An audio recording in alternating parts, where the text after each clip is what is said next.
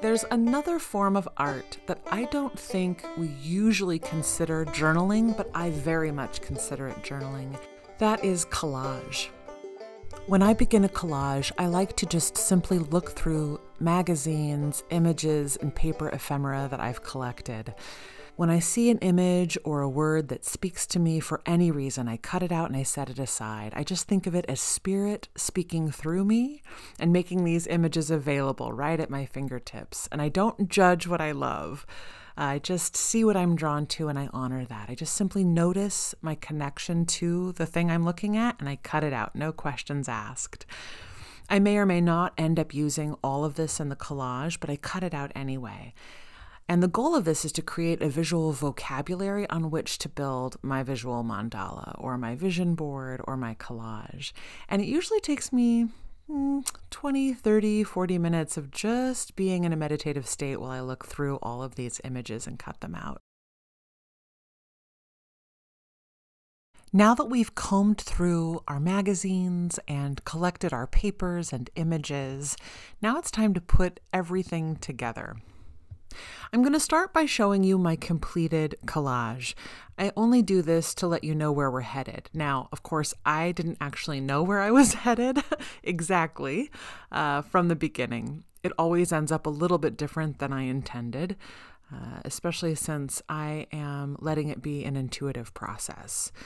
Because it's intuitive, because we are tapping into how we're feeling in the moment, what speaks to us in the moment, it will change because it's that kind of art making, and that's the fun of it.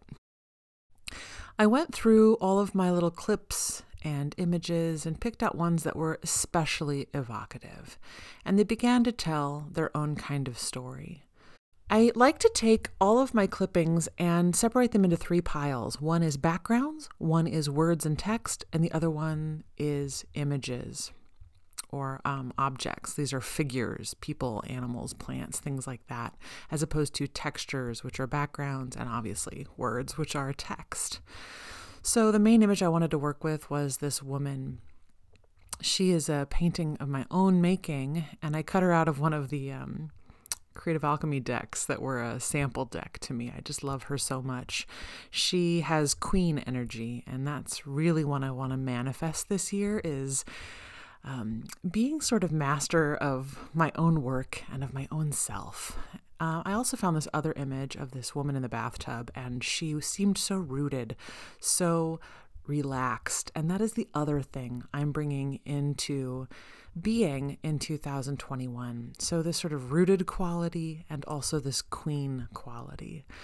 I am a water sign, Cancer, so my sign is the moon. So I have Hokusai's famous wave painting, which was a card that was sent to me this year, and then a moon as well. As you can see, I'm taking these words which say tell stories deep down, and I am pasting them in sort of a starburst fashion above the head of my main figure. I love this look, especially if you take a look at mandalas or you take a look at any Catholic iconography. There's always this sort of central holy figure, and there's like a sunburst or a crown or a halo out of their head, and so I'm using that kind of iconography. I also found this beautiful background, which was a bunch of autumn leaves, which has this sort of earthy quality. So I loved the idea of the ocean and the earth, both depicted here in this collage.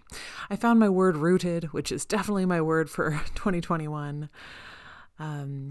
And I'm still trying to figure out like which words I want to put down, but I really landed on generations and magic because I want to tell deep down true stories that help us heal generationally. And I think there's a kind of magic in that. And this is a big part of my work this year. So I wanted to make sure that made its way into my visual mandala.